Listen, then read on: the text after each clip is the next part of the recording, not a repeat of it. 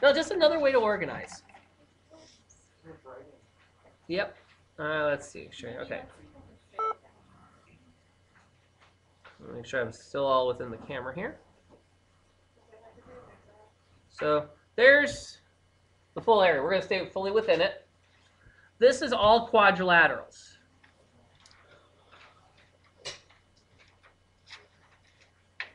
Now within the quadrilateral group, we said we had three subgroups. We had trapezoids, which were over by themselves. And we said that was having one pair of parallel sides. And then we had two more types of quadrilaterals. We had parallelograms.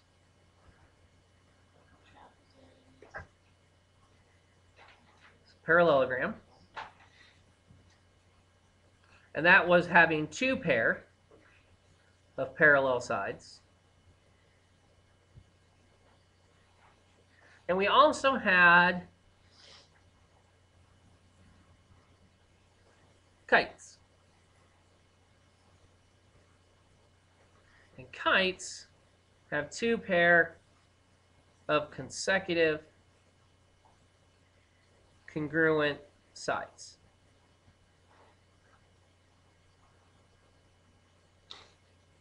Now I drew that way on purpose because I know ahead of time that there is an overlap here.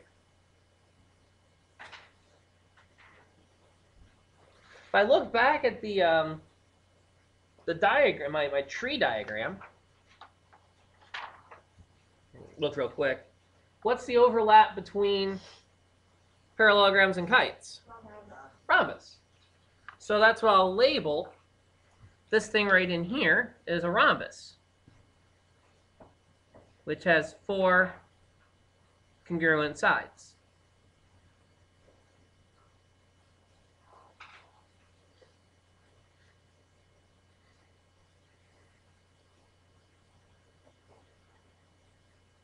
So the idea behind the Venn diagram setup,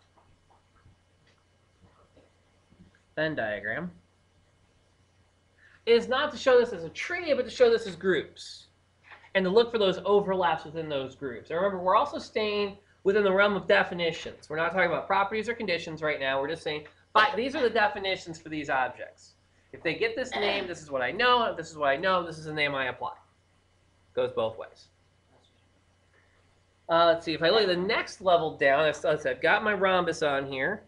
I still have to put this back up here for a second. Still have to get rectangle in there. And that's a subgroup of parallelogram. I also see, though, that it has some overlap with rhombus.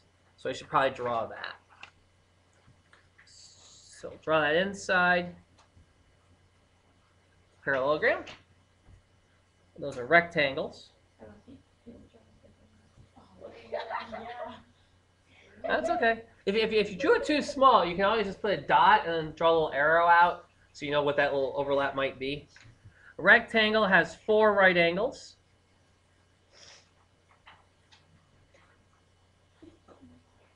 And by definition, it's also a parallelogram. And by definition, it's also a quadrilateral. And then that overlap with rhombus has a name. That's the square. The most specific shape I can get, the most difficult to define, is the square because it has four congruent sides and four right angles.